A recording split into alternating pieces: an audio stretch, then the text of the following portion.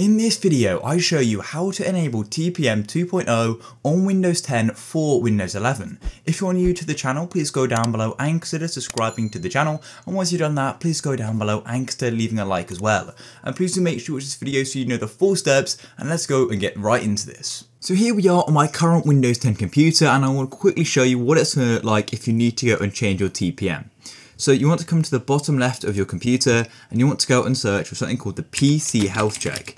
It's going to be available on pretty much all Windows 10 computers, and when you go and click on it here, if you haven't already installed it, Windows is going to quickly install it. It's a really easy process and it probably takes less than a minute or two. Then once it's gone and loaded, you want to come up to the top where it says Introducing Windows and you want to go and click Check Now. Now what it's going to go and do is it's going to go and check if your computer is eligible for Windows 11. And as you can see, mine currently isn't. It says this PC does not currently meet Windows 11 system requirements. TPM 2.0 must be supported and enabled on this PC. So now let's go and enable this. So all you want to do is close off of this, and what you want to do is go and launch your computer settings. So go to the bottom left and go click on Start, and then go and click on the Settings button just here. I'm going to zoom in on this for you guys, and then go and click on Update and Security, and then once you're here, go and click on Windows Security just here, and on this menu on this left hand side, go and click on Recovery just like so, and then once you're on the recovery page, go and look for the Advanced Startup. So here we are on my phone, and all you want to do is go and click on Restart Now under Advanced Startup. Now it's saying please wait, and all you need to do is just wait for the next process. I do need to go and actually close this, so I'm going to click Restart anyway. And then this Choose the Option menu is going to pop up, and all you need to do is go and click on Troubleshoot just here. And then you want to go and click on Advanced Options.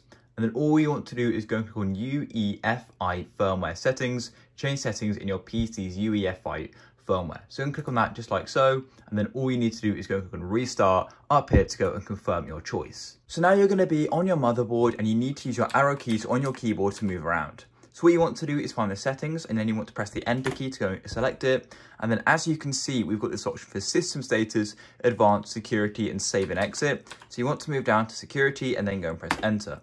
Then as you can see, we've got this Administrator Password option here. We've got Trusted Computing and Chassis Intrusion Configuration. You want to go and click on Trusted Computing. So I'm going to go and click on it with the Enter key just like so.